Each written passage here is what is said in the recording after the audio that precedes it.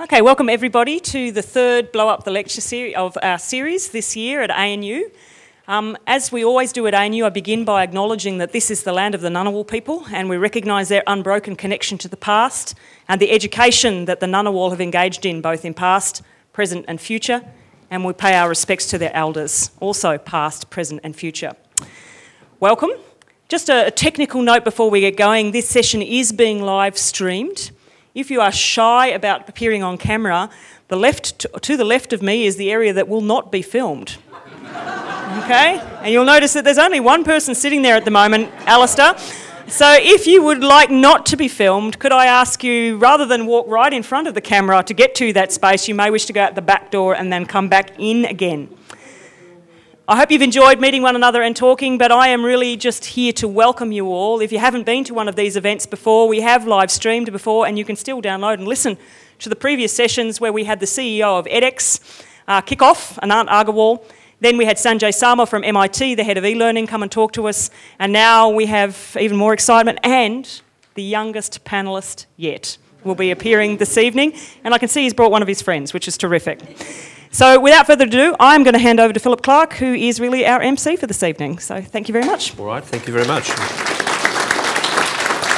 And welcome. It's a new experience for me too. So let's hold our each other's hands and go gently into the early evening.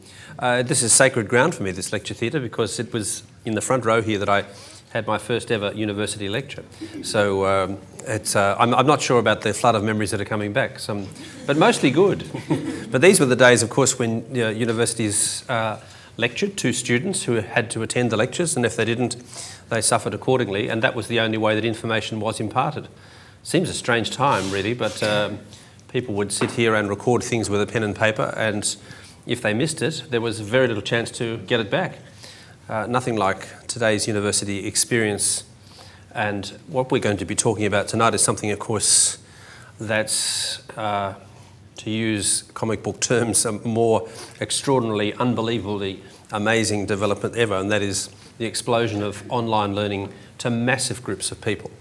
The massive open online courses, the MOOCs, I think it's a pretty dreadful acronym actually, and I sort of wish someone had invented something slightly more fancy for it, but there we are, we're stuck with it. MOOCs, until some bright young thing comes up with a snappier name. But that explosion of learning goes far beyond students these days simply listening to things or learning online in a conventional way. This represents a massive explosion and reach of the universities and all the learning that they have out to audiences, is that the correct term to use? Out to people who have never had the opportunity to get that sort of, and get access to and to engage with that sort of learning at that level. It's an amazing opportunity when you think about it, and how it's done, of course, is one of the things we're going to be talking about tonight. It's all very well to think of the possibilities that the digital age gives us, which are effectively limitless in terms of the information that we provide, but as I know at our own institution, the Australian Broadcasting Corporation, we still exist. Although bloodied but unbowed, I think is how we're looking at ourselves. Have found one of the great contradictions of the digital age, of course, is that the more successful you are, contrary to normal business rules, your costs should come down. But of course, in the digital world, the more successful you are, because of service and transmission and digital costs, indeed, the more expensive it is. So that's an issue to be looked at, I guess, as well. But how should MOOCs operate? How should they reach people? And what are the current hurdles that stand in the way of this form of learning becoming more and more ubiquitous? I think there's some of the questions that I have tonight. We've got to gather a panel which I want you to interact with. I hope they'll interact with each other, and it's a chance really in the next hour and a half or so to come to grips with some of these things and to ask questions, because that's what a lot of people are doing in this space right now. So let me introduce our panel tonight. We've got from the University of California at Berkeley, Professor Armando Fox. Armando.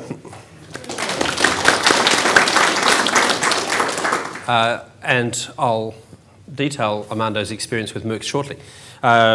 Professor Gabriele Bammer from the ANU, from the School of Population Health and Research here. And Gabriele, I think, well, she told me earlier, is a solver of big problems. No, she didn't say that. She said, I like to work in that area. I don't think she would claim to be the solver of big problems just yet, but perhaps working in that area. Ben Niles is the president of the Postgraduate and Research Students Association. Welcome, Ben.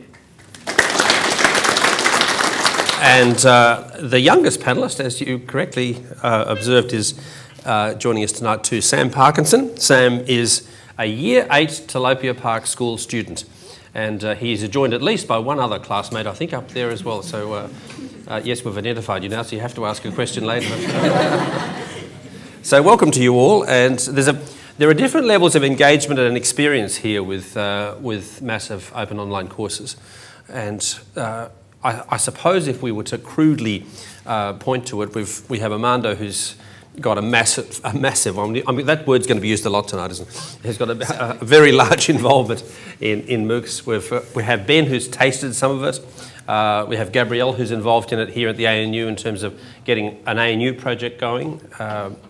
Universities everywhere are clamouring to get into this space and asking questions as to how they do it and at what level they should do it and what are they trying to achieve as well. And poor old Sam here has been lumbered with being the future, you see. So that's the thing when you're being young, though. When you're young, that's the trouble. No one ever asks you questions, they just give you titles. So Sam, whether you want to be the future or not, you're it, at least for the next couple of hours. So yes, exactly. I always remember one teacher saying to me once, "You're the generation that's going to solve all the problems that we created." I thought, thanks very much. Why don't you fix them yourselves? Anyway, let's get started. So I thought we would start by getting each panellist to detail their involvement at the moment, what they've been doing, and we should start perhaps by explaining to others. Is everybody familiar with what a MOOC is? Broadly familiar? Okay, so, but I know some people, no one wants to put up their hand because there'll be some who think, I think I know what it means. Yeah, I guess so. But so, Armando, maybe we could start with, because your experience at UC at Berkeley, what are you doing first in terms of this particular area? So I actually have a number of perspectives, and I'm never really sure which hat I ought to be wearing. I'm a computer science professor there, and that's really, until about a year or two ago, is all I had ever been. I was not a MOOC expert. I was not advising universities on how or whether or why they should do MOOCs. That all happened after I sort of did a MOOC by accident, and it was really just because the founders of Coursera, who I assume many of you have heard of, one of the first for-profit companies to really sort of take the MOOC movement public, as it were, are faculty colleagues at Stanford who are very good friends of ours. And my colleague and I at Berkeley had developed a very successful software course. Stanford didn't really have a corresponding course, and we were invited really as a professional courtesy, as an experiment, to put the course up. And all we really knew is that this would involve hundreds of thousands of people around the world potentially looking at our materials and doing the homework assignments. And the only reason we said yes is because at Berkeley we had been trying to think about how could we offer this course to more Berkeley students. It had become, very flatteringly for us, a popular course. And we had thought about doing automatic grading and creating special tools that students could use to check their programming assignments without having an instructor intervene. And we thought that if we accepted their invitation, it would really force the issue, and we would have to get our story straight about whether it was possible to do. And sort of a few months after that, Berkeley realized MOOCs were going to be a thing. They were exploding in the news, and because I had done 1 and not 0, I was an expert. And they asked me to advise and be the liaison to edX, with which Berkeley had just formed a relationship. And since then, I think I've learned a lot more about education, about the politics of education, but most importantly for me, my view of teaching has been almost completely transformed. I would say that even if I never cared about doing another MOOC or having hundreds of thousands of people take my MOOC, it has permanently changed the way I teach in the classroom. And I think if I have an axe to grind today, that's the axe. This is not, you know, a flash in the pan kind of a thing where you can watch YouTube videos and learn stuff. This is potentially a way that can be transformative in what we do in residential education as well. And that's my bread and butter. You know, the Berkeley students pay my salary, and first and foremost, I have to do the best job I can for them. So that's what I do. I thought that what we were doing is creating MOOCs, but what we're really doing is exploring this new technology avenue that I think could have a profound effect if it's properly handled in how universities teach their students. and ultimately high schools and middle schools as well. Okay. All right. Gabriele, now you're embarking on a project here, I understand, at the ANU. Let's talk about your involvement and what you're trying to achieve and what you understand to be the nature of the task. So I might just start by saying the ANU's done 2 MOOCs successfully, one on astrophysics and one on engaging India. And my colleague Mike Smithson and I are part of a group who've been selected to do a MOOC in 2015. And there'll be 4 MOOCs in that lot. Mike Smithson and I are doing a MOOC on ignorance, ! And the exciting thing about that for us is that we've never had the opportunity to teach that before because it doesn't fit neatly into a curriculum.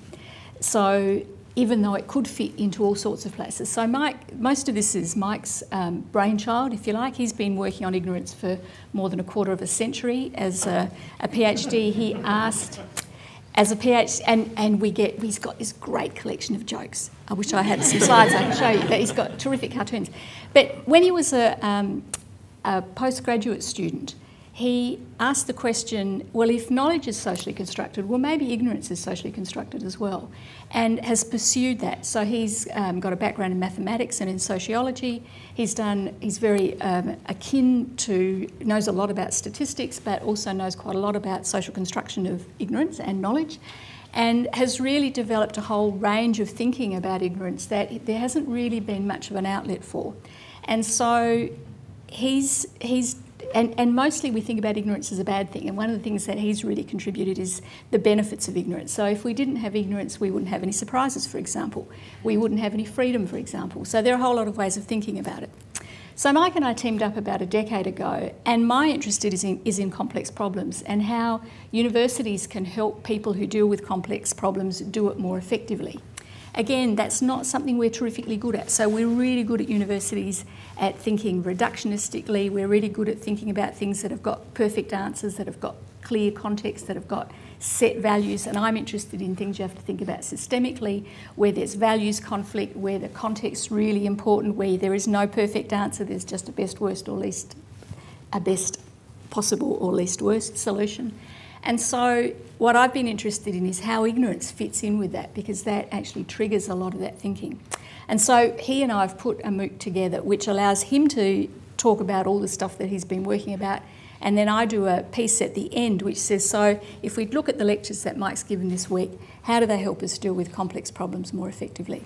So it's been very effective for us in terms of bringing out an area, A, that there are very few people who are expert in, and B, where there's actually nowhere else that people can go to get what we're presenting. So that's an exciting part of it. In terms of the work that I'm doing on complex problems, there are lots of people who work on complex problems, but we don't have a unified community. We have people all over the world who do pieces of it.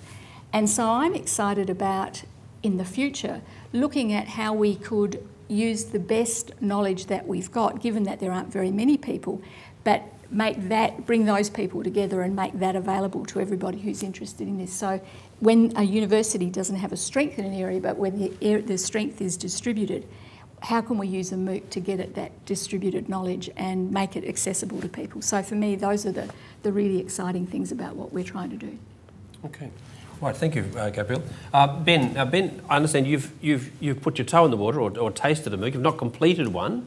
And this is a topic we might talk about later, actually, the issue of completing MOOCs, as opposed to having a look at them. Ben, tell us about your experience so far.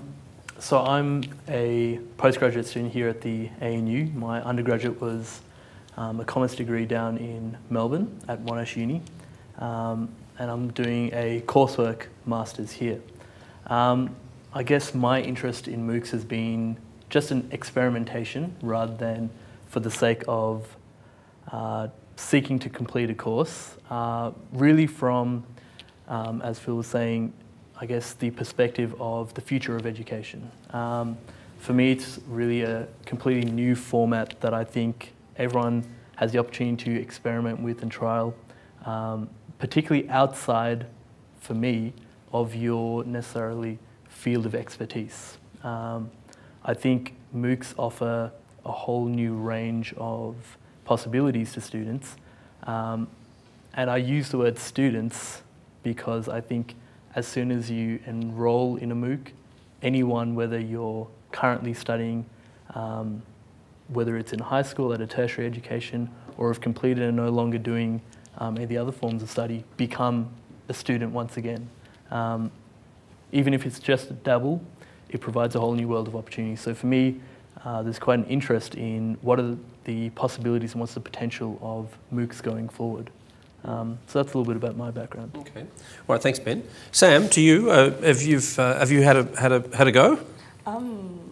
Yeah, I've had a really small dabble in MOOCs, but like I'm interested in computer programming, and like in the world of computer programming, one of the big ways that teaching happens is through online courses. So they're not, they don't have the massive element of MOOCs where you have people interacting, but they still have the element of online learning. And I have, you know, seriously completed some of them, and you know, coming to MOOC, looking at MOOCs, I feel that they're really different to these online courses in a way. Yeah. Yeah. Okay. So you would say, as a young coder, that in essence, your engagement with learning has been almost totally online. Yeah. Well, in the field of programming, I mean, definitely. Yeah, and yeah, I've sort of seen good things about, you know, the whole potential of online learning. How's the learning experience felt? I mean, I don't know whether you can compare it, but comparing it to another form of learning, a direct classroom learning. You're in year 8, so you're getting a good dose of that as well. So how would you look at both those learning experiences for you? I mean, how does it feel? Yeah, well, I actually find them really hard to compare because I mean, when you're doing you know, direct classroom learning, like for example, if you're doing maybe a science, you'll be, you know, you're in the science lab, you might be doing practical things, and you know, it's kind of, it's very different, like online learning, programming in a way to online learning for many other things, because if you're doing computer related things, you are doing a practical thing as soon as you started up a computer, right? So it is a really, I don't really know how to compare them at all. I think because they're so really completely different. They're completely different, and exactly, and that's the essence of it too. All right, look, we've got a roving microphone. Where's our roving? Yes, and you're monitoring our Twitter feed as well. Excellent, excellent. So we have a roving microphone here. Yes, hand in the air. So please, anybody who wants to join this discussion, there's an opportunity for you to talk about. If you want to talk about your own experiences or ask a question of the panel. Or raise some questions that we should be asking. We've got one at the back here, yes. Wasn't that sweet of me? You could always come all the way around. Actually, it's... Go out the door. That's right. The other door. We really need a hospital pass up there, don't we? See, I know this lecture theatre rather well as well. This is where I had my first lecture 40 years ago. Oh, dear. And speaking of lectures in here 40 years ago, one of the advantages of you needing to be here was the horror of the Socratic method. I'm sure you remember it well. I do, yes. But the purpose of the Socratic method, apart from terrifying students, was to establish that they had actually done the reading and that they did actually understand the subject matter of the course. They couldn't steal it from someone else. Well, we know that online this is the major problem. In fact, it's a problem with universities generally because we've gone away from reliance on exams. So now people hand in assignments and you've no idea whether they've written the assignment or not. You don't have, it's not in handwriting any longer. It's all done in some type script.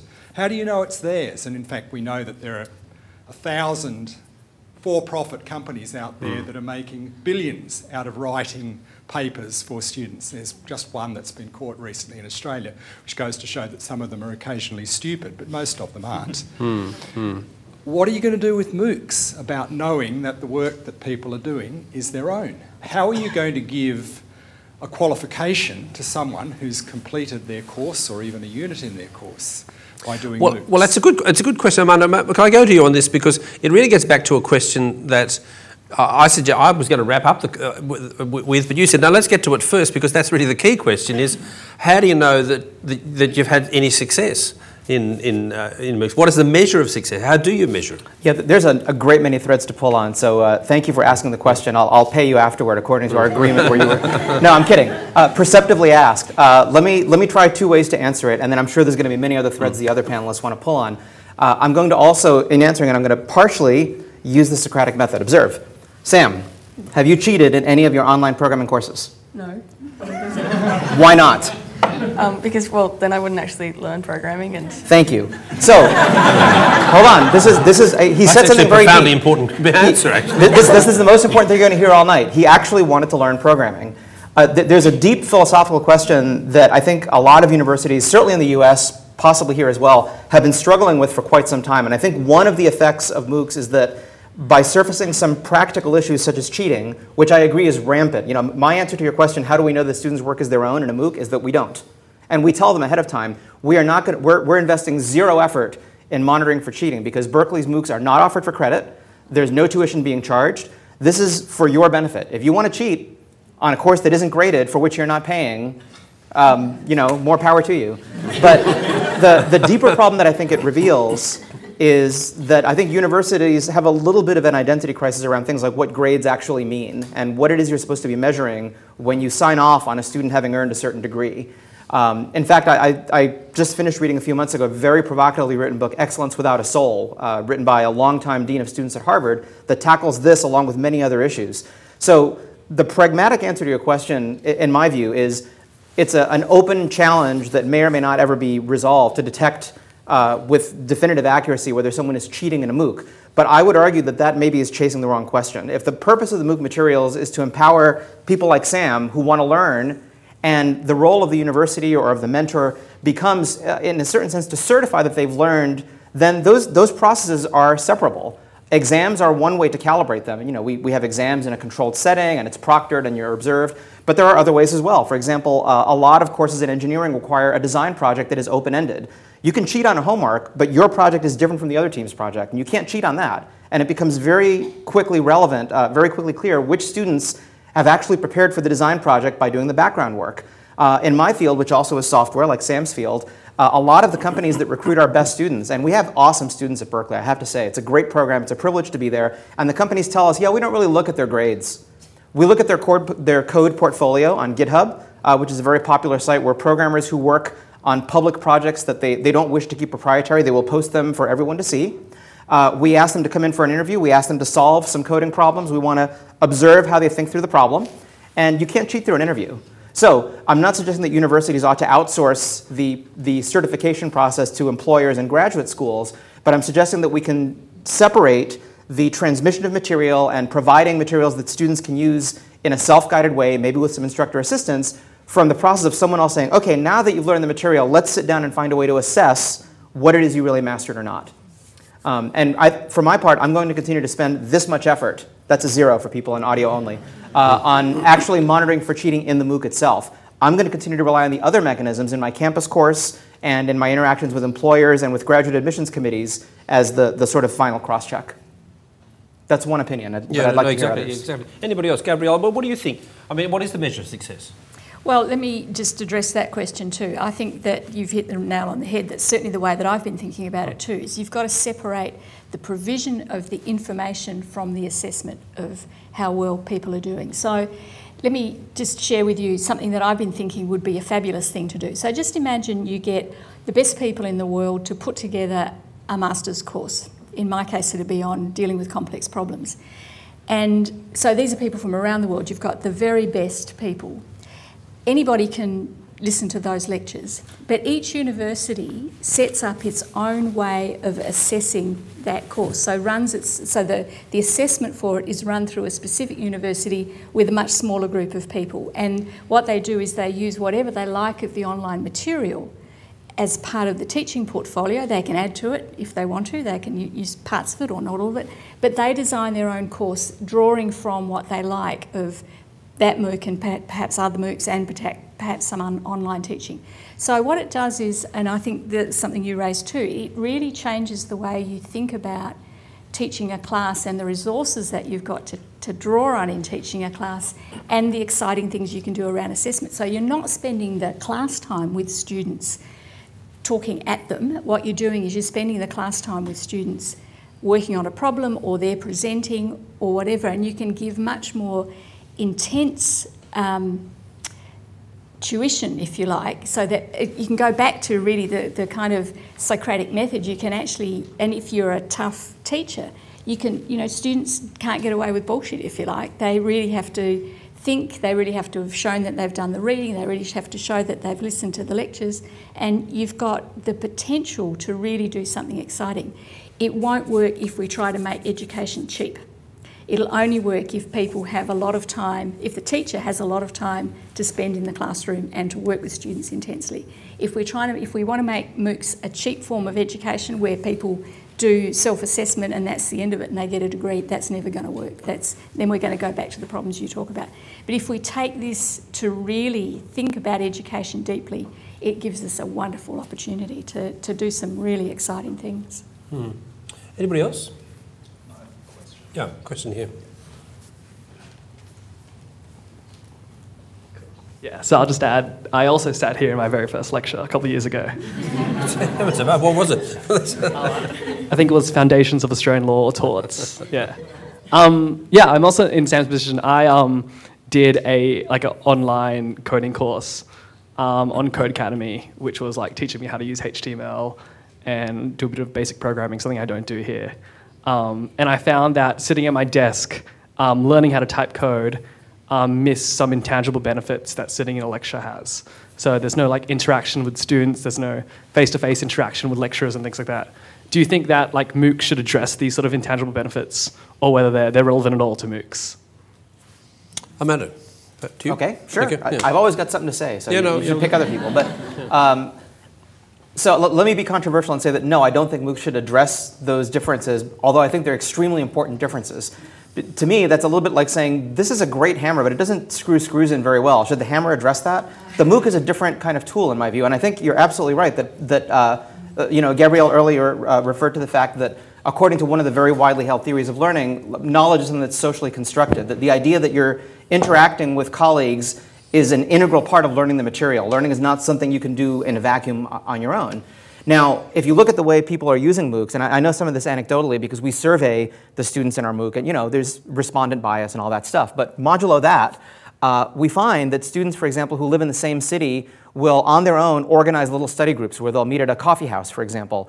Or students who are at a particular university. We have students who are using our material, even though they're enrolled in a degree program at another university, the coursework that we're offering is not available to them for whatever reason, but they are already colleagues and they're in a lot of the same courses, so they'll find a dorm room or a university classroom that's unused, and they will re-inject this critical ingredient of interacting with your peers. In fact, I and others are trying to do research on how to enable some kinds of interaction even when the students are physically separated. Can they interact over chat or over video, or what can we do to sort of bring part of that back into the MOOC? But it's not because the MOOC needs to solve all the world's problems. It's because we recognize that part of what learning is socially constructing new knowledge with your peer group. And to the extent that we can make it easy to connect things to the MOOC that enable that, that's hugely important. And by the way, let me just, I love code. Code's what I do. I eat, live, breathe, drink code. It's great. Well, I don't drink code. I drink other things. But an unusual thing about code specifically, and I think one of the reasons that it was sort of first out of the gate for MOOCs and these other online coding courses which predate MOOCs, if you're taking a MOOC on, let's say, physics or chemistry or medicine, you may have the best simulations of a rocket taking off or simulations of surgery, but that's not the same as cutting open a cadaver, right? When you're coding online, you're doing the real thing. There's no difference between the activity you're doing in a coding course online and actually coding. It's the same activity. So in some sense, we should almost, and I say this as someone who loves coding, we should back away from it a little bit because it is such a special case. It's also a special case because the people who do that, the people in that field like me, are also the ones who have the technical wherewithal to create the tools that are being used for MOOCs. So I would propose that we temporarily take it out of the equation. It's sui generis enough that I don't know how much we'll be able to generalize from what has worked well for coding schools. Okay, I mean that does raise a question. I mean, is it suitable for all forms of the imparting of knowledge, Gabriele? Is it, or are there some things that really oughtn't be attempted via a MOOC?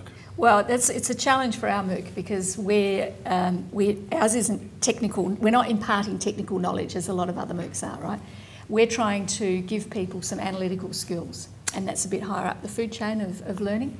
And so we're really very strongly exercised about how do we do that. So what we can, one of the things that is happening on edX is that the MIT's developed Unhangouts, which allow people to get together. So we're looking at how we can bring that in. We're looking at how we can have meetups as part of what we do, so that students can interact and so that we can facilitate learning. But I think for the sort of work that we're doing, a combination of MOOCs, and I've forgotten what the little ones are called. They're called SOOCs? SPOCs, that's right. It's just to give you another acronym, which is a specific courses. So if you combine the massive with the specific, you can kind of get the best of both worlds, and that's the interaction that I'm interested in the long term. Yeah. Is the point, you know, to pick up something you raised first up, I mean, this was the issue of credentialing and credentials, etc. Is to talk about credentials really to miss the point of the discussion about MOOCs anyway? Ben? If I could jump in. I guess a lot of how I see MOOCs is, and perhaps this addresses more a philosophical question, when you develop a MOOC, and perhaps Armando and Gabriele can touch, and Sam even, I find that there's this concept of providing something free and open to everyone. And perhaps in that sense, accreditation or assessment sometimes isn't necessarily the goal of... Which is traditionally, we've thought of that. We've thought about assessment and credentialing, and how well did you do, and what qualification did you get, and from which institution, so we can rank all of that and have a menu of scores against which we can assess whether you're any good or not. Something, for those of you who were in attendance or maybe watched online, the previous talk with Sanjay was something that I found quite interesting that he raised was, I guess, the philosophical question of this is something that can be provided to people all over the world from different backgrounds, perhaps from rural backgrounds or low socioeconomic backgrounds, or in countries or places where people don't necessarily have the opportunity to access university education or a higher form of education like we're privileged to here in Australia. And I'm not sure the hits that you guys have had on your MOOCs yet and how you've been able to track that, but it was something really interesting that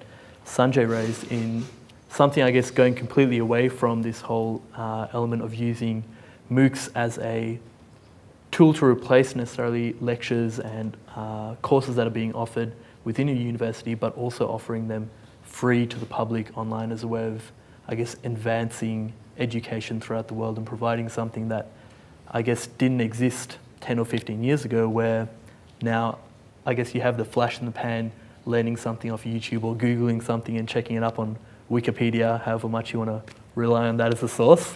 But now to this, you know, something really specifically developed by some of the leading academics from around the world that can be accessed by anyone from any background and any age.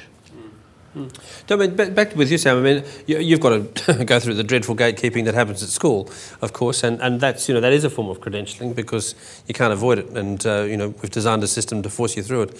So, and that'll culminate in Year 12 with the dreaded HSC and the ATAR system, which will determine, initially at least, if you were to go to an institution, it will determine which institution you get to go to.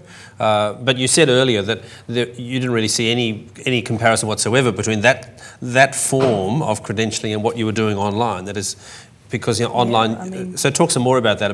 About what's more important to you. Well, I suppose like online is.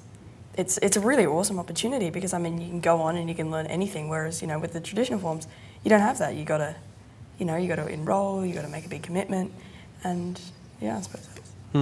I mean, to some extent, the issue of authentication and credibility is tied up with that whole issue of authentication, isn't it? Because people want the thing, whether it's the degree from a prestigious institution or the admission to a particular course, so therefore, whatever it takes, which is the antithesis, really, of what we're talking about with MOOC education. Well, you know, there is somewhere that there's a shake-up waiting to happen here, right? Because I think that, again, let's try to sort of pop up a couple of levels from the question I think is really being asked here. The idea that there's a finite and relatively small number of elite institutions that an accreditation from that institution is considered to have economic value. It has a return on investment. You pay some tuition, but it will likely put you in a selection pool for better economic opportunities. The entire model of filtering and ranking and scoring and ATAR and all the other crap that goes along with it is based on the fundamental assumption of extreme scarcity. That education is a product that is in very short supply relative to the demand. Now, I don't think that MOOCs are going to fundamentally change that equation. I think that there is such a thing as a scarce resource of great instructors having face time with great students. And as was pointed out earlier, the interaction with smart peers and with a mentor who can sort of be a tour guide through a body of knowledge, that's not going to go away. But having said all that, there is a tremendous amount of stuff that we can now offer to people very, very cheaply because of the blessings of technology and Moore's Law.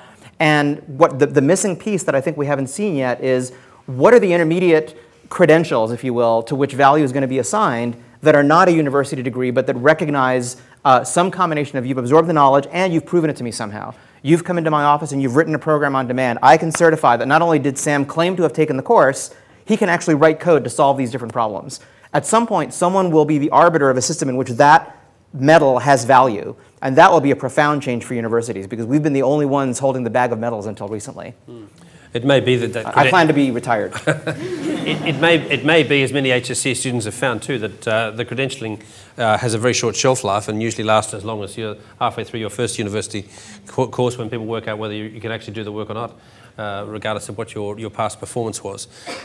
Yes, to a question at the back there. My question is, can MOOCs coexist and cooperate with more traditional forms of online distance education? So I've been teaching a course online at the Australian National University for 5 years.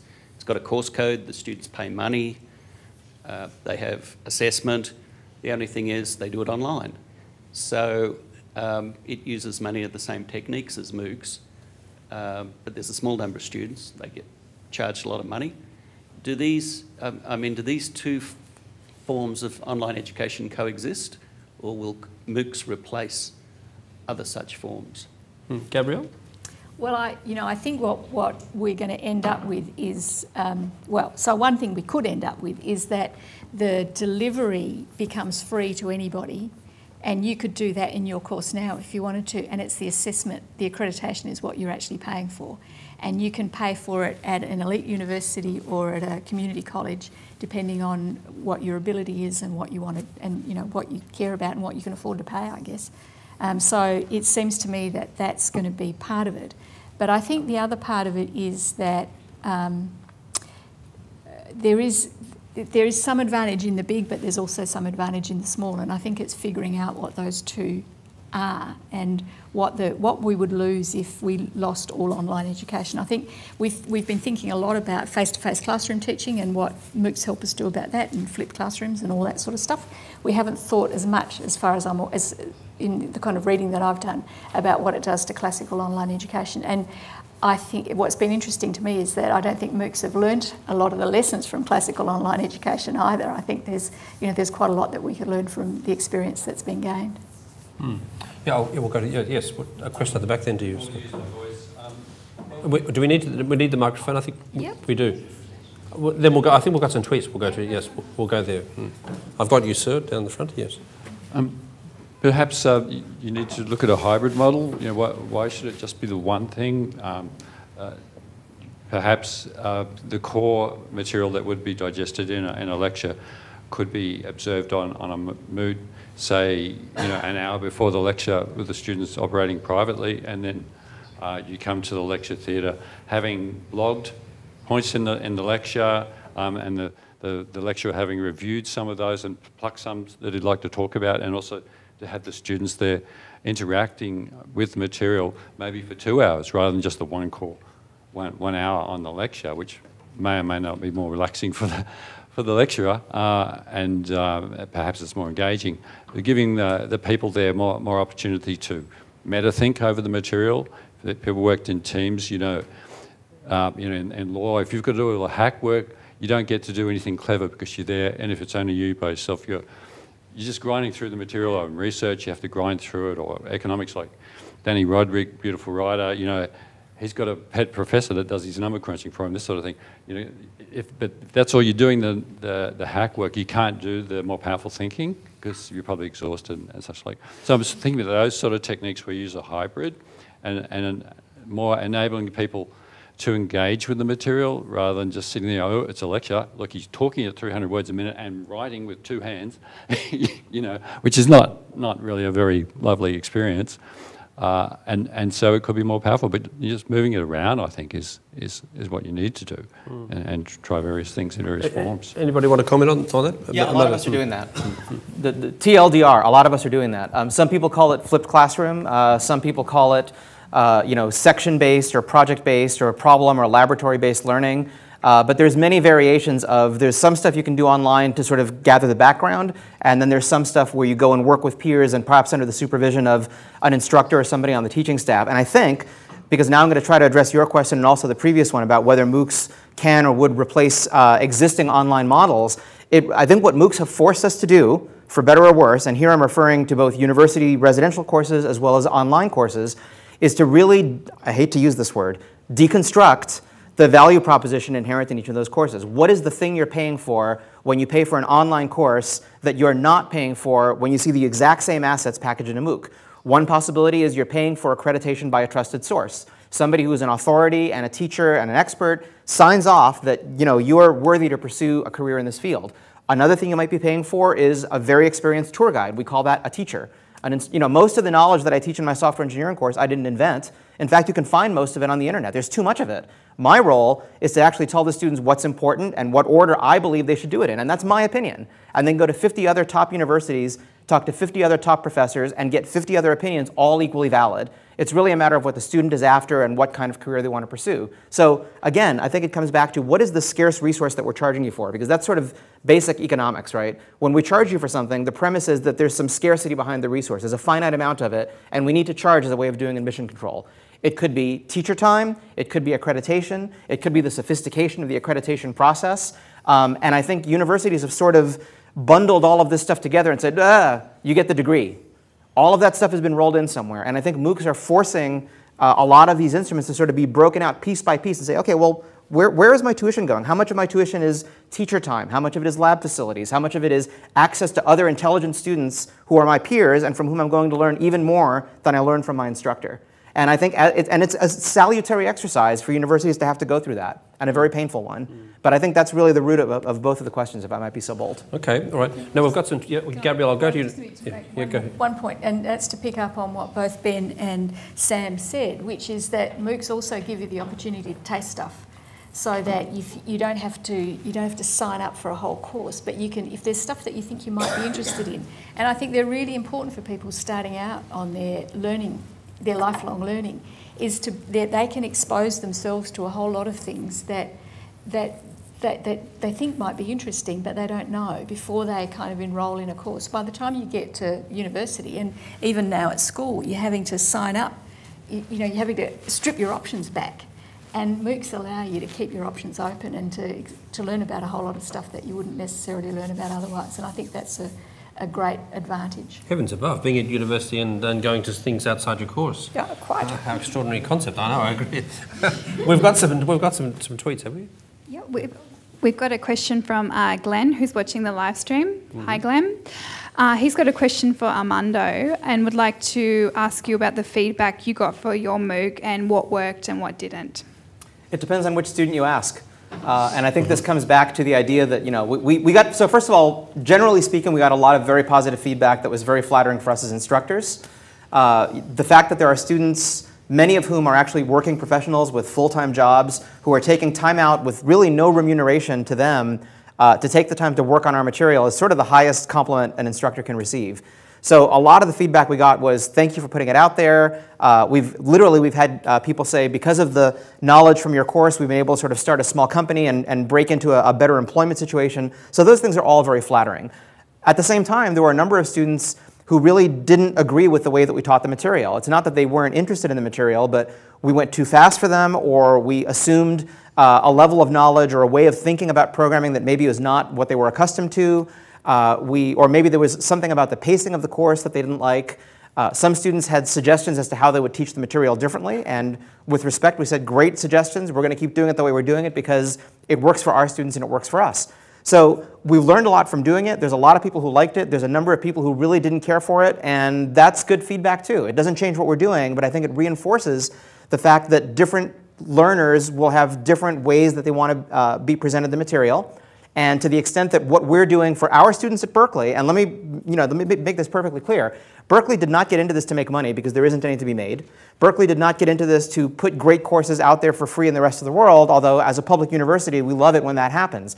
Berkeley got into this because we think we need to stay on top of our competitive edge for teaching. This is something we're doing because our faculty and students are going to benefit. That's our first job. So everything in my MOOC is there because it serves Berkeley students in some way. And to the extent that other students around the world can benefit, I feel great about that.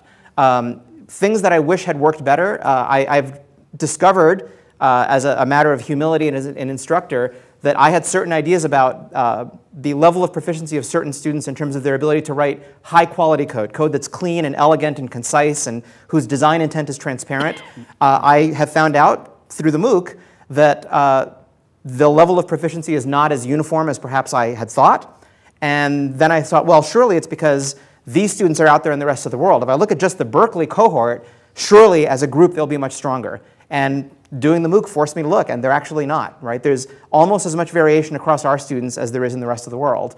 So it actually has helped me gain new insights about the students I teach, and it's causing me to make changes in my material that, again, they're for the benefit of my students, but it was all these other students responding to our material that allowed us to draw those inferences. So as an instructor, it's probably been the biggest learning experience I've had, since I started doing this job 10 or 12 years ago. Does that answer your question? Yes. Yeah, well, yes, it certainly goes some way to it, I'm sure. I've got a question down the front here, yes. Just one moment, sir, and we'll get the microphone to you. Hi. I looked at the EDX thing on the computer, and I was interested to find when I looked at their, they had the samples of courses, so just one lesson from each course over a range of physics, chemistry, and various other topics. But what interested me was to find that the most effective sample was a straight filmed lecture. All the other samples that had fancy computer graphics and all sorts of other things were not as effective as that straight lecture. Now, this probably was because that lecturer was a very good lecturer, I think.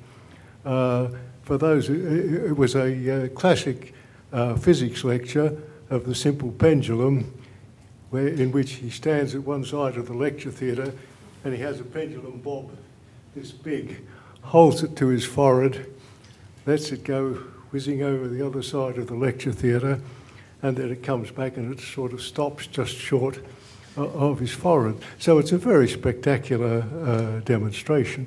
But the lesson also contained the other things where he did the conservation of energy and the simple algebra of the pendulum and so on. And it was very effective.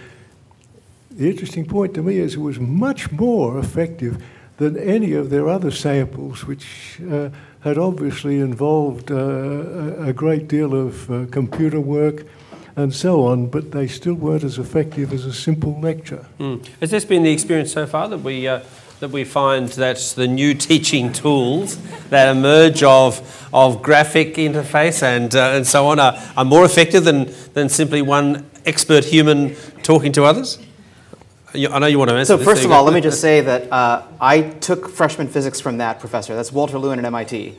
And he is an extraordinary, extraordinary presenter. He was legendary even when I was an undergraduate, which I think was in the Jurassic period or something.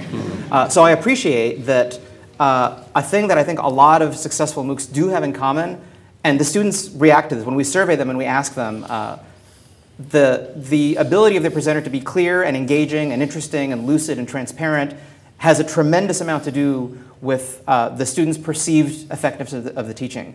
Having said that, effectiveness is a word that is almost by definition subjective. So I think what you probably meant to say was, if you don't mind my putting words in your mouth, that what you found most effective was Walter Lewin's presentation of conservation of energy using a pendulum. But would Sam find that as effective as an alternate presentation of the same material in a different format using different tools? Open question. Open question is my claim. We could ask Sam. Yeah, absolutely, as a follow-up. Yeah, can we get the mic back? Yeah.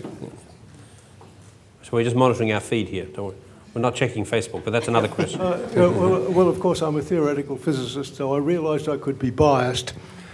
So I tried this out on a small group of my friends, none of whom were physicists. And they all found the most effective lesson was the same one that I had found. Now, admitted it was only a very small sample, so probably not statistically significant.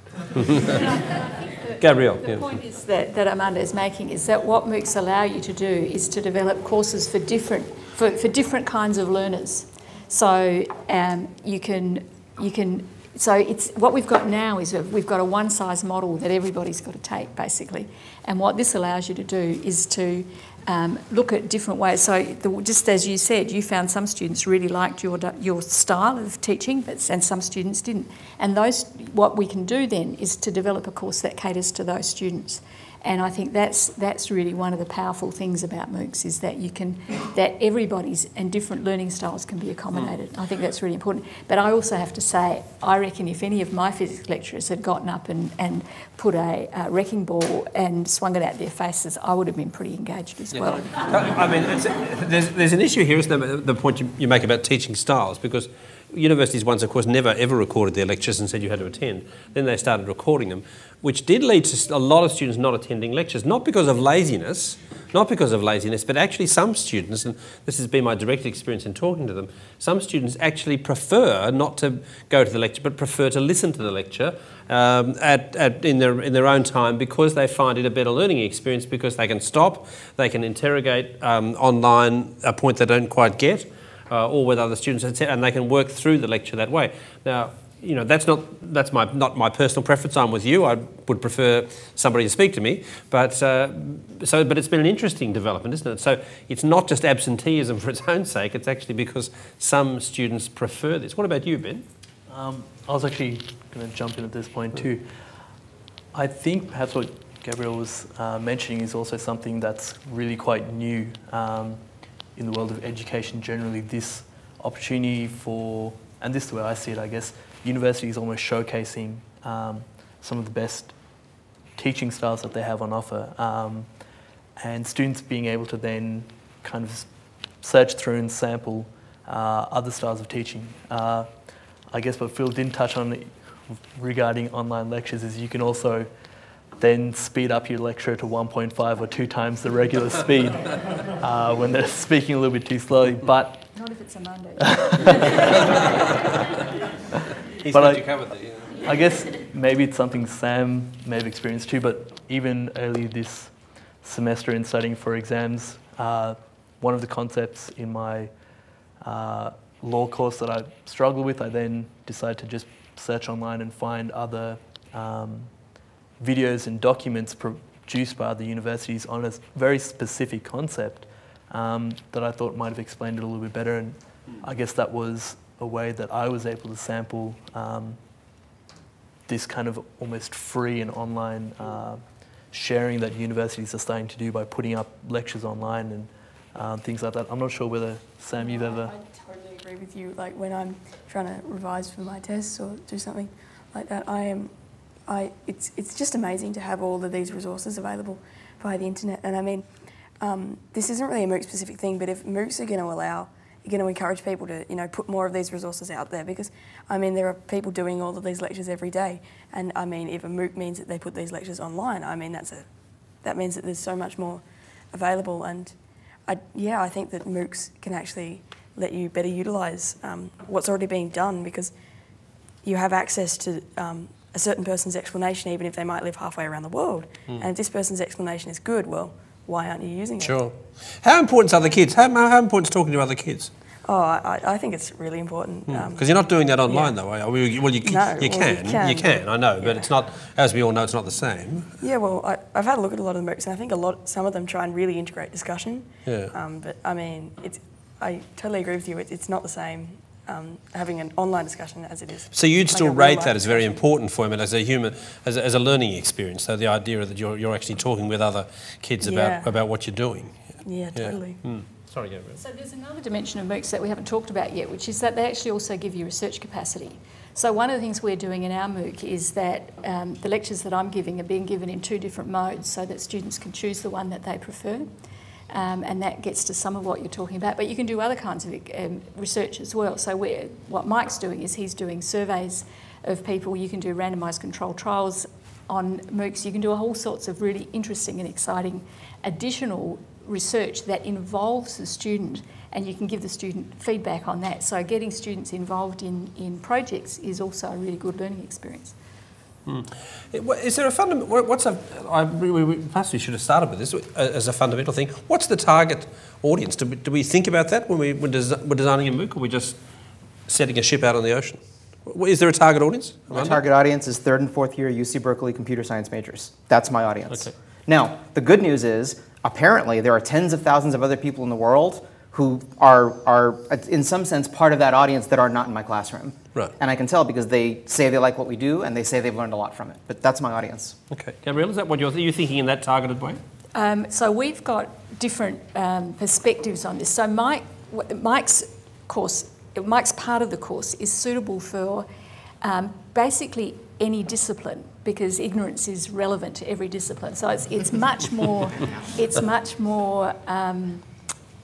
widespread, if you like, in its applicability. But he's thinking about an undergraduate level. I'm thinking about, for the complex problem stuff, I'm thinking about people who've got experience with complex problems. But I'm actually starting to realise that that might not work, because the people who are going to enrol I think part of it is if you have the bar too high, it alienates some people, and you've really got to think about what are those people going to do when they get to this piece of the course? Are they going to get annoyed because they can't contribute? Or so that's the bit that we're curious to see what the impact of it is. But ours is kind of a much bigger audience, and what we really want to do is to get people excited about ignorance. So I'm hoping you're all going to. Yeah, question over here. I've got a question that's more specifically for Ben and Sam, but everyone can contribute if they want. I'm actually designing a MOOC at the moment on an introduction to actuarial studies, and I've been pondering the role of assessment within MOOCs, because obviously, given that we don't have the accreditation issues with MOOCs, you then wonder what is the purpose of assessment. And in my little dream world, I ditched assessment altogether. It doesn't exist. You're doing it because you want to do it. But then the more I thought about it, we live in the PlayStation and Xbox age of trophies and achievements and all that sort of stuff. And I thought, well, maybe that becomes the new role of assessment as a form of motivation. So I'm curious to know from your perspectives, what is the role of assessment, and you can define that however you want, within an online learning experience? Sam, do you want to go first? Is getting a good mark important, or is understanding it more important? Yeah, well, I suppose, having any form of assessment and stuff is always a real motivator. But I also think, personally from my experience, that, if you're just listening to a lecture, then that's great, you're absorbing facts. But I mean, a lot of the time assessment forces you to think analytically about these things. And that's obviously specific to whatever subject you're doing your MOOC on. But I also think that as well as that, if you're teaching skills, I think that assessment is a really important thing, because I don't know what this is like in university.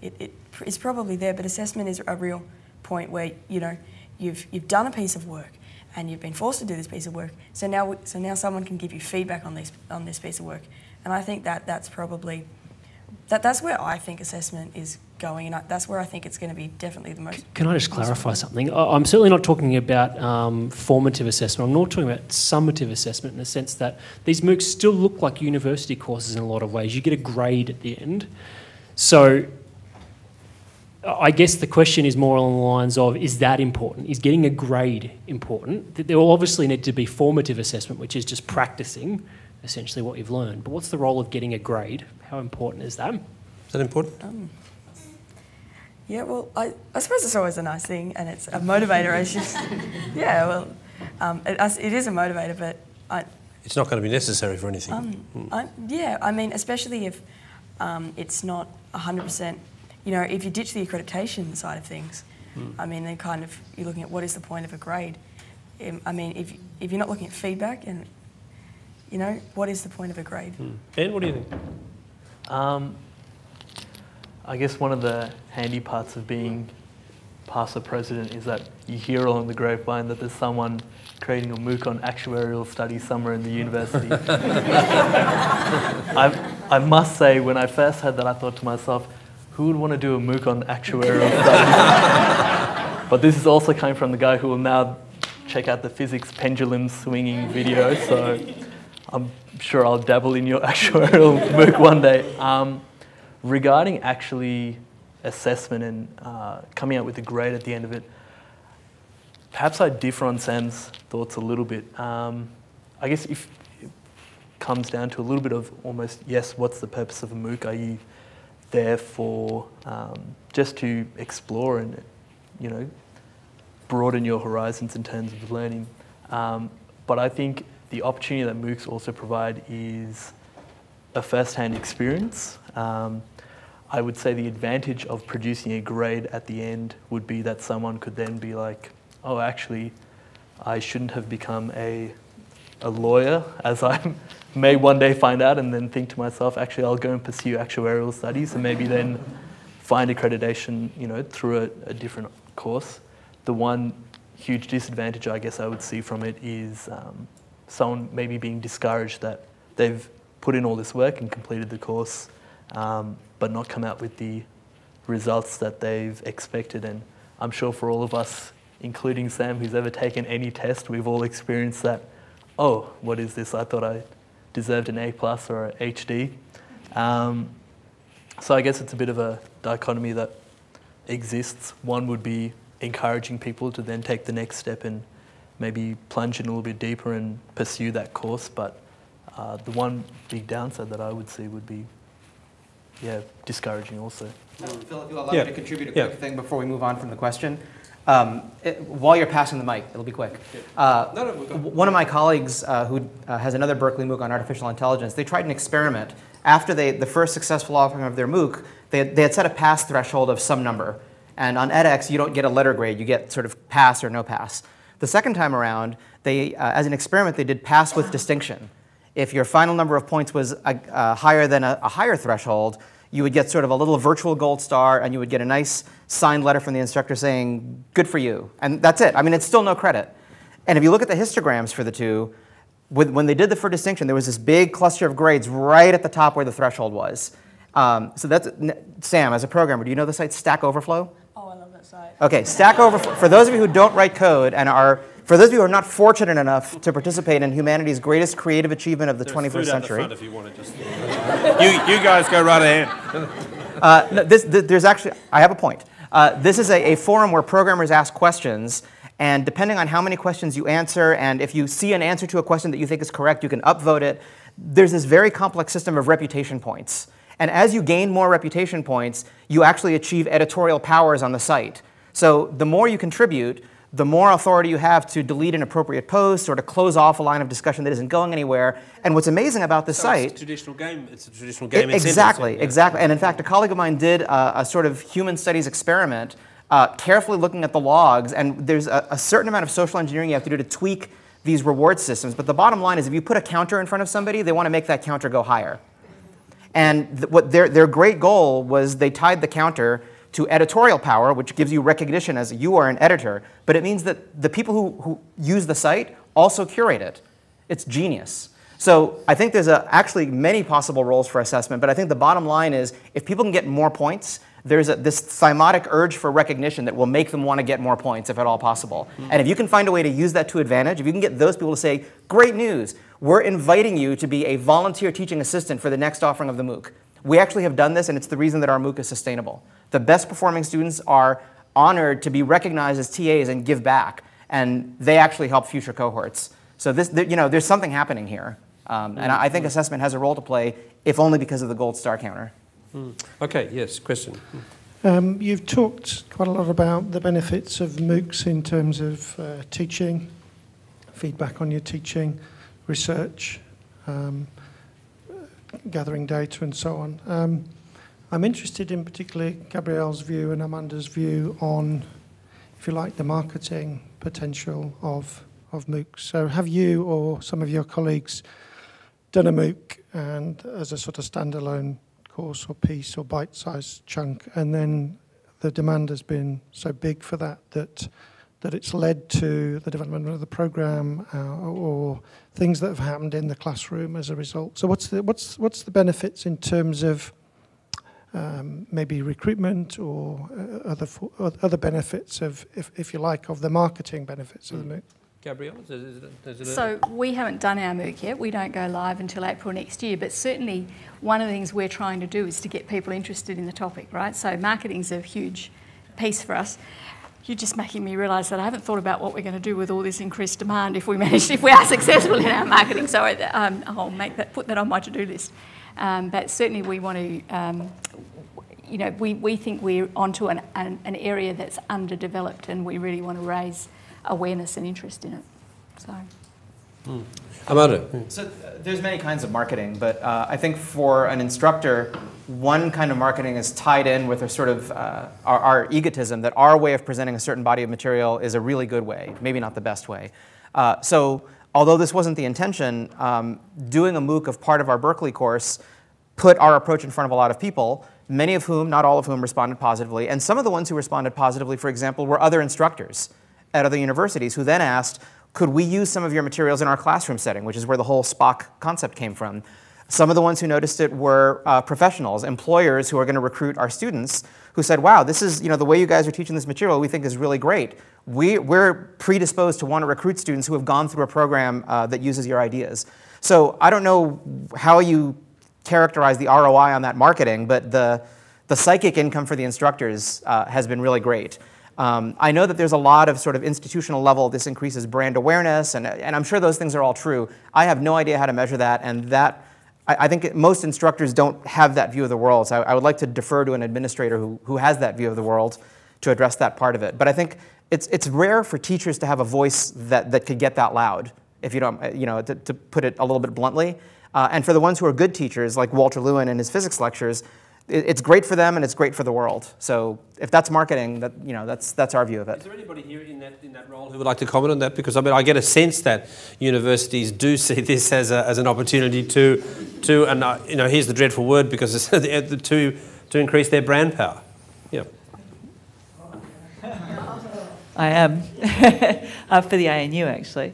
And I speak to my colleagues in other universities involved in edX in this, and I think it's still an experimental space in that sense, and it's a question of whether or not it's direct marketing linked to recruitment, or whether or not it's about raising the brand profile and awareness of your institution, or whether it's about giving some reflection of your on-campus experience, or whether or not it's about things like alumni and broader community engagement. So different universities are using it in different ways. So some universities are using it as a marketing activity. I don't know how directly you would be able to link it to recruitment, though I think that's a while off.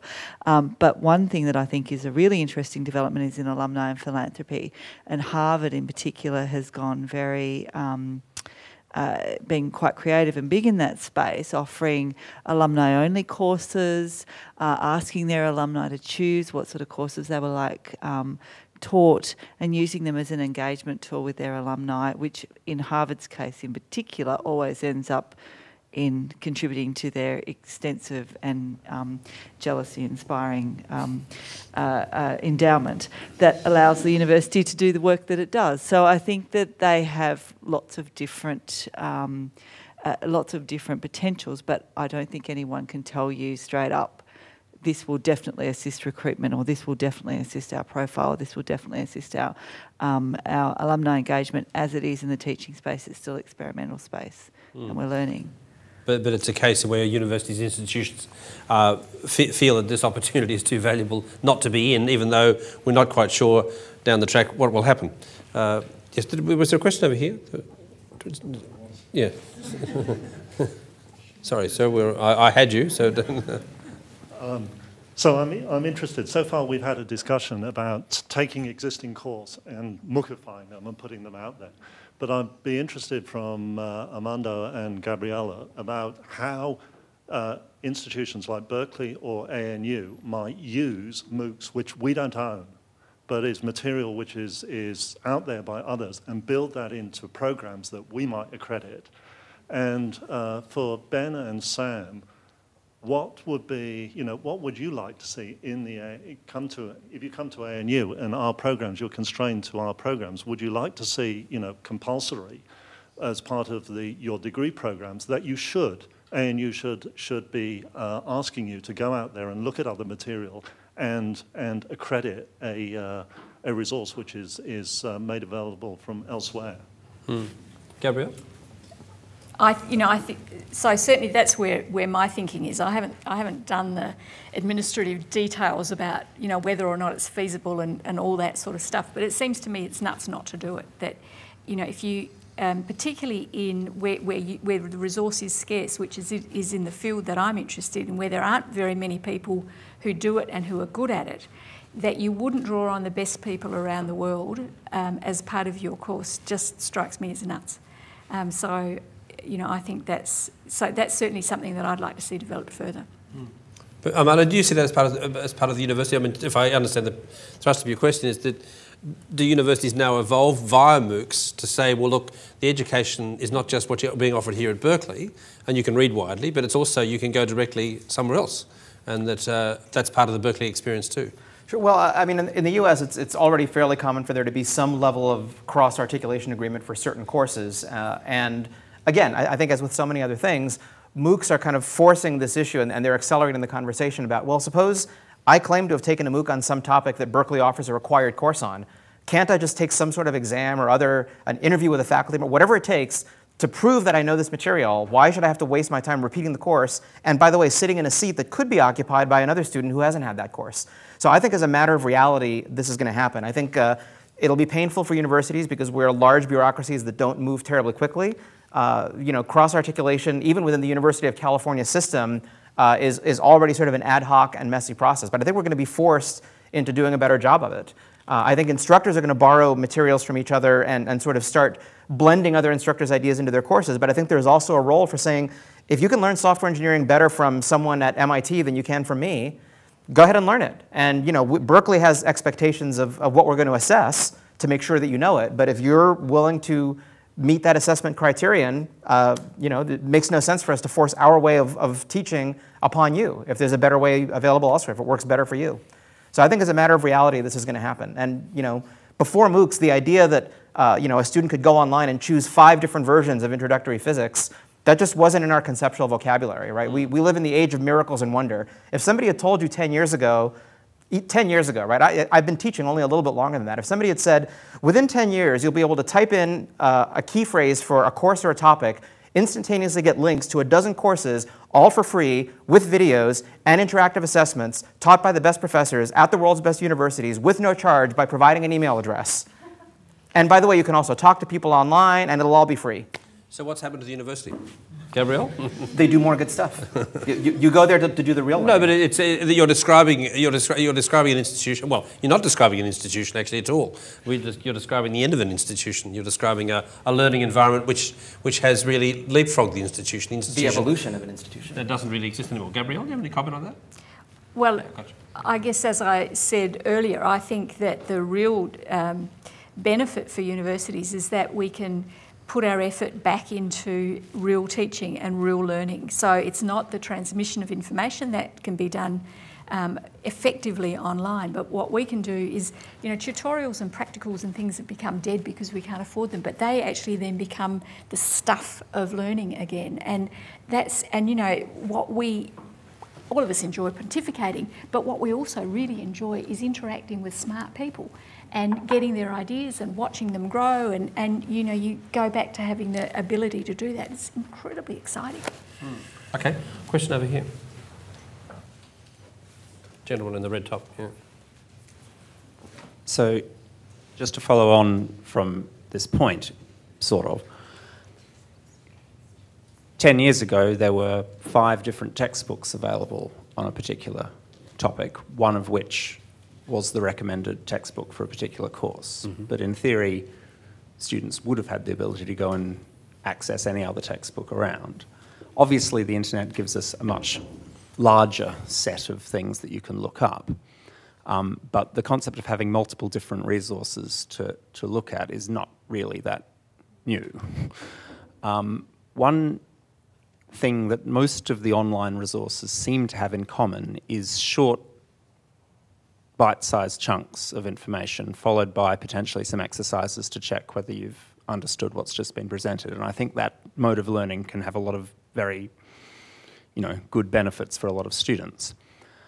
But one of the biggest things that I got out of my university education here at ANU was the ability to teach myself things. And I think the ability to pick up a book, read through a significant chunk of it, and understand what the book's telling me is something that I very much value from my university education. Is there a problem with the fact that most of these MOOCs are condensed into bite-sized sort of chunks, that we're preventing students from learning more lengthy, from more lengthy, broader documents? Anybody like to take this on? Could I? Ben, yeah, absolutely. This was again something that I think John touched on in the last series, one of the physics professors here at the ANU.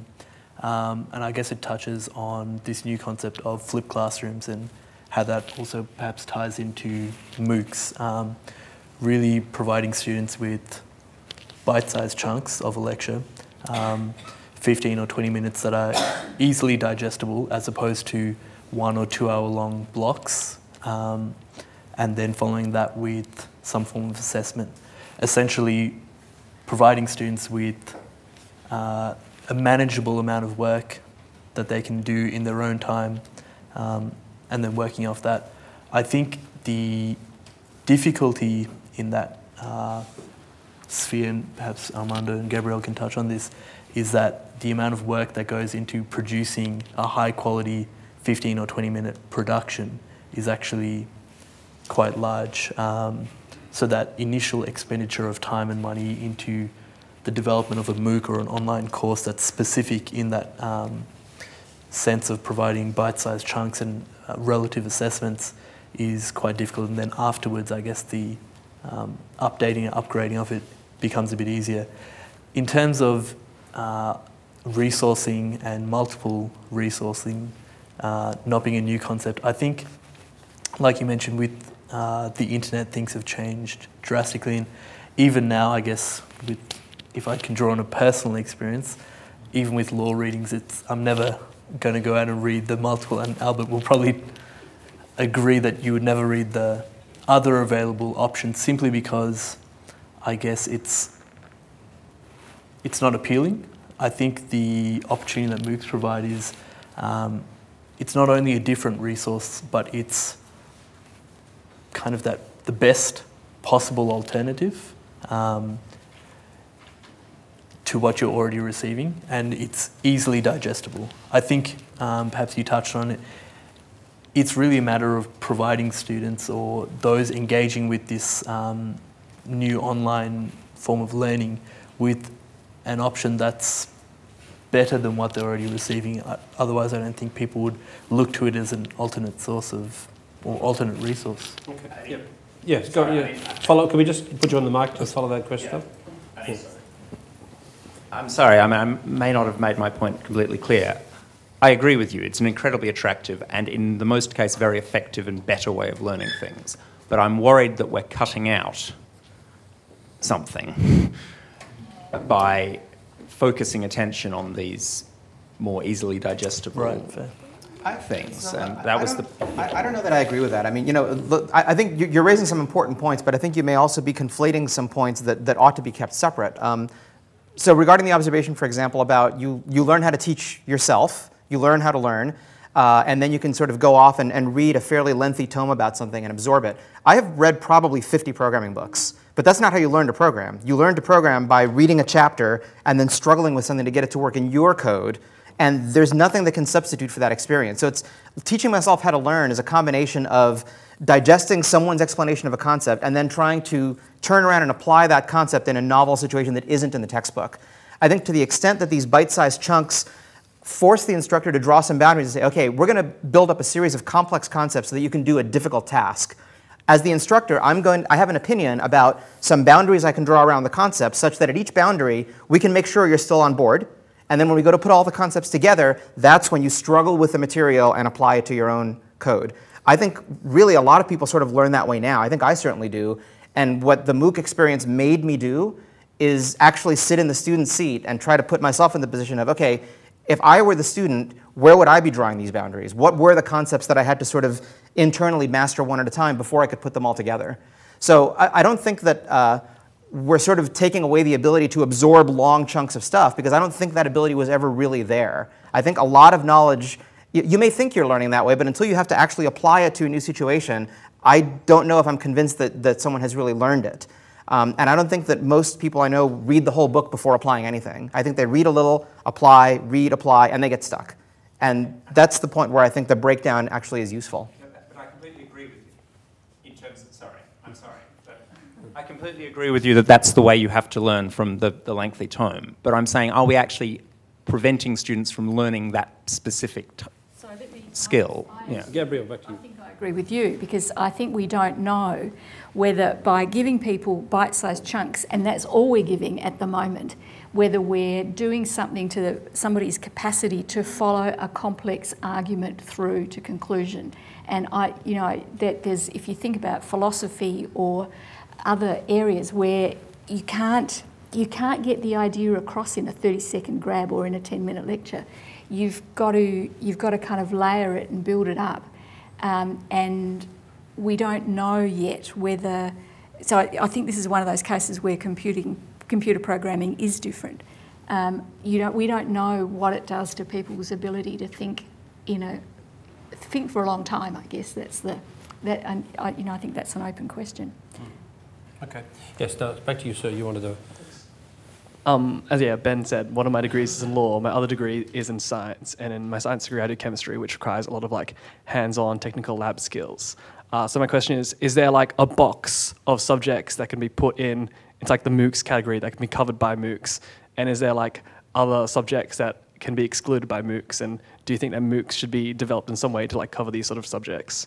So as in particular lab skills in chemistry, or I don't know, I'm sure there's other subjects that... Okay, we can discuss Jane Austen online, but can we actually examine the chemical properties of a substance online? Armando? I think, not to cop out, but I'd say let's ask that question again in 5 or 6 years. I think where MOOCs are now... Does anybody remember the web in 1994? Okay, try to imagine, those of you who were born, okay, or try to remember the web in 1994 and see if you can predict Facebook, right? Technologically, almost nothing changed about the web, except the computers got faster and more people got broadband. But none of the technologies that were used to build Facebook were fundamentally absent in 1995. People just hadn't thought far enough ahead to figure out all the new ways they could recombine them. So I think it's kind of too early to say. The MOOCs of today, in 5 years, are going to look really simplistic. And that's as it should be. So I would say let's get together again in 5 years and see where the results are going, because I think it's too early to call. I've got two questions at the back here.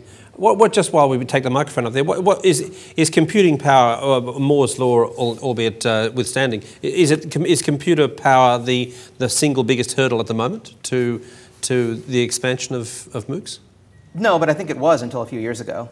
I mean, the idea that you could put video online and have it be distributed everywhere, unlimited, free, that makes no economic sense. There's no reason to believe that should ever work. But there is YouTube, right? The idea that computing power, in the United States, you can rent computing power from Amazon for about 5 cents an hour for a non-trivially powerful computer. So for a few dollars an hour, we rent enough computers to do the fairly intensive work of automatically grading a lot of student assignments. So I think a necessary condition was computing power to get cheap enough and accessible enough to a lot of end users that the fabric was there. Now that the fabric is there, people, I think, will unleash their creativity on what you can do with it. So I think we're kind of just at the beginning of this. I'm an optimist. Okay, yes. Just a brief comment that I think some of the issues you raised certainly have been tackled by traditional online and distance learning sort of universities. So I'm aware that at UNE they actually have tested students controlling their their chemistry instrumentation remotely, so people can control their GCs and HPLCs and things like that and run analytical chemistry experiments from anywhere in the world. So that's quite effective. Yep. Okay, we can take. We've got time for one more. I think. Do we have one more there? One more question. All right. If not, I think we might wrap up. It's we've had a good grapple with the issue. I'd like to thank you for coming, and also to thank our guest tonight, Professor Armando Fox from the University of California at Berkeley. Sam Parkinson from Year 8. It's a bit early to come to university, but I think one of the things we've learned from the discussion tonight is that question itself may be a rather superfluous one too. And Gabriele, good to see you and hearing your contributions, and Ben too. Thank you for your contributions as well, and thank you for coming. And we'll wrap it up. This Blow Up the Lecture series for tonight on the subject of MOOCs and where they're going. Thanks everybody for coming, and thank you to the panel.